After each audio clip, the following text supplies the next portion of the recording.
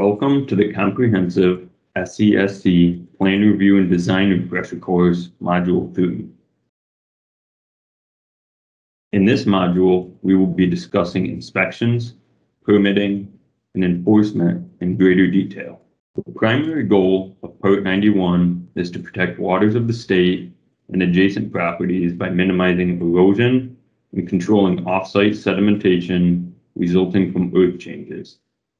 There are three types of SESC agencies: County Enforcing Agencies, or CEAs, Municipal Enforcing Agencies, or MEAs, and Authorized Public Agencies, or APAs.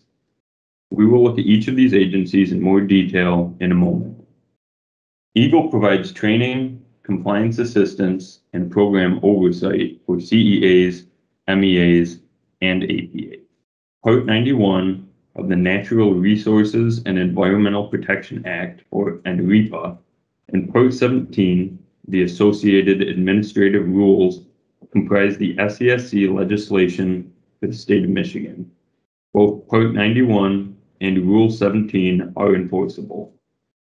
SESC agency staff should become familiar with both Part 91 and Rule 17.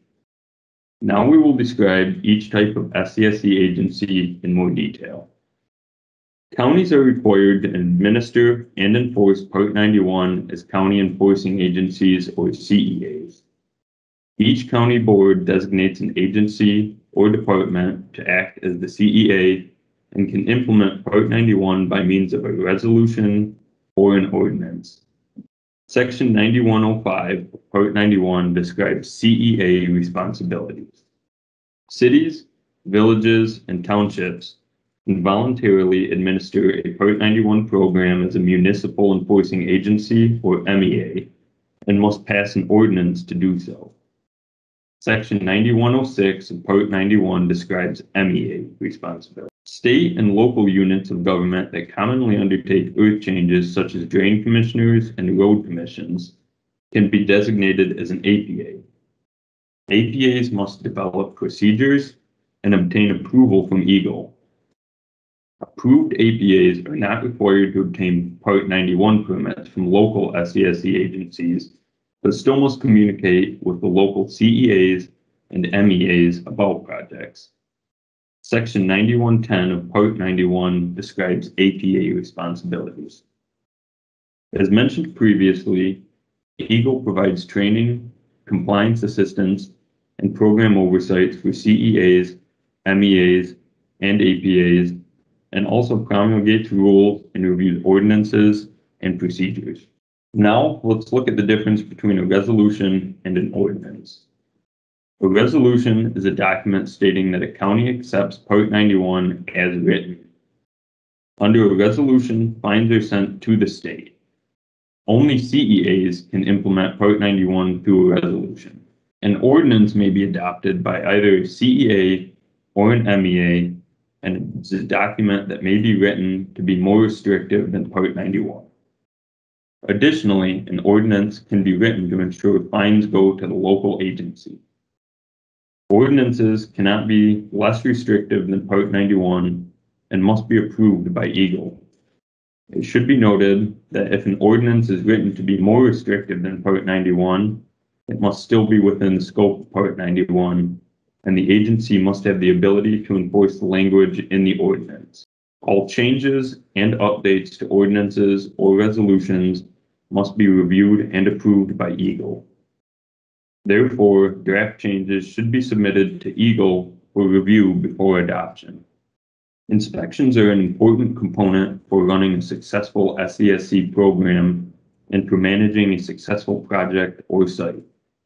Inspections must be thorough, well documented, and frequent enough to ensure compliance can be maintained. Thorough inspections include a complete site walkthrough, and pictures are highly recommended for documentation purposes. Inspection frequency can depend on several factors, such as proximity to surface water, soil type on site, and slope conditions. An inspection matrix is recommended to help ensure inspection frequency is adequate and consistent between sites. When prioritizing sites for inspections and inspection frequency, here are some factors to consider. Are steep slopes present on site? What is the soil type on site? What is the size of the project? What is the timeline for the project? Is the site near or adjacent to critical or sensitive areas such as wetlands? What is the current and proposed cover for the site? Is it currently vegetated? And when will the site be stabilized? Inspection frequencies may change over time as on-site conditions evolve. As mentioned previously, inspections should be thorough and include a complete site walkthrough. Eagle may request to review inspection reports to ensure inspections are being conducted at an adequate frequency, that reports include adequate detail, and to review whether similar on-site conditions or issues were noted. If inadequate site conditions and SESC control measures such as those shown in the pictures above are noted during an inspection, a review of the inspection logs for the site should reflect similar conditions. If reviewed inspection logs do not note these inadequacies, additional follow-up will likely be necessary. SESC agencies are required to maintain documentation relevant to Part 91. It is recommended that records are retained for at least 5 years. Documentation to be retained includes, but is not limited to, permit applications, SESC plans, permits, inspection reports, and compliance and enforcement documents. Enforcing agencies are responsible to regulate earth changes at sites regardless of whether or not the site is permitted. Even though a site may not require a permit, it must still maintain site conditions compliant with Part 91.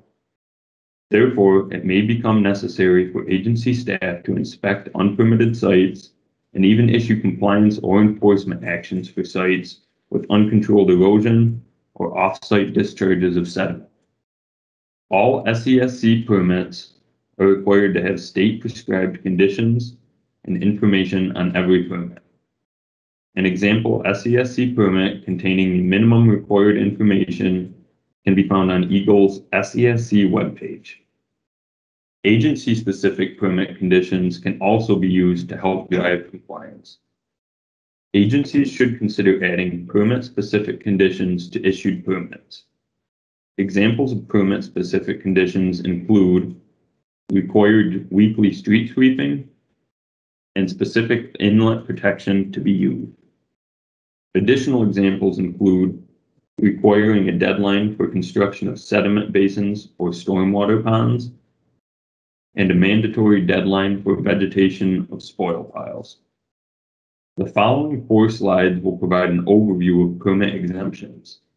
However, Part 91 and Rule 17 should be consulted for specific details, as not all exemptions will be covered. The acts of logging and mining are exempt. However, associated access roads and ancillary activities are not exempt. The definition of mining does not include the removal of clay, gravel, sand, peat, or topsoil. Therefore, the removal of these materials is not exempt and still requires permits.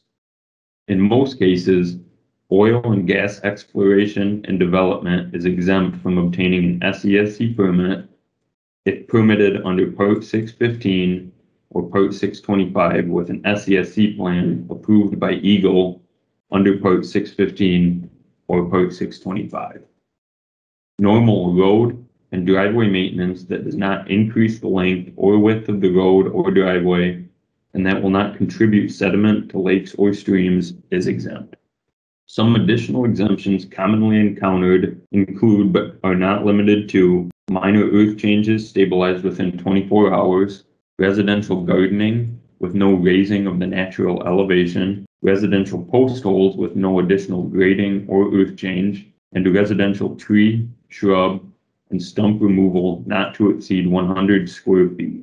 It should be noted that these exemptions are only valid if the earth change activities do not result in or contribute to soil erosion or sedimentation of the water to the state, or a discharge of sediment off-site.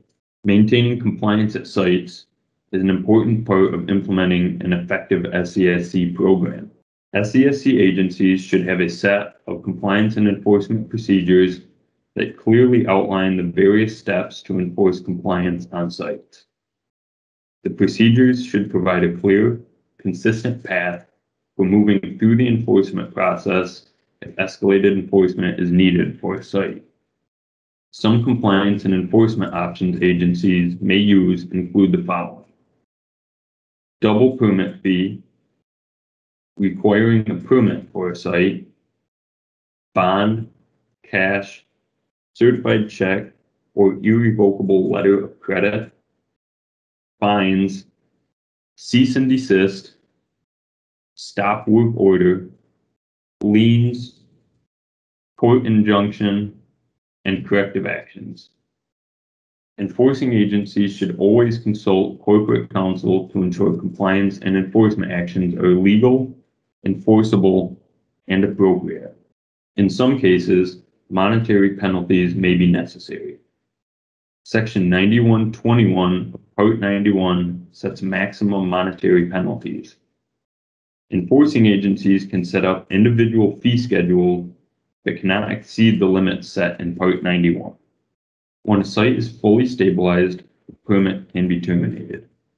Rule 17 defines stabilization as the establishment of vegetation or the proper placement, grading, or covering of soil to ensure its resistance to soil erosion, sliding, or other earth movement. The final determination of whether a site is stabilized can be tricky, and a complete site walkthrough should be completed before making a determination. Additionally, all temporary SESC measures should be removed prior to permit termination. Areas near surface water will require a close inspection to ensure vegetation, riprap, and other stabilization measures are adequate to prevent erosion and sedimentation. Areas of sparse vegetation will require additional time for vegetation growth and may also require additional seed and mulch. Temporary SESC measures should be left in place and maintained until the site is fully stabilized. If you have questions, contact the Eagle SESC staff person assigned to your county.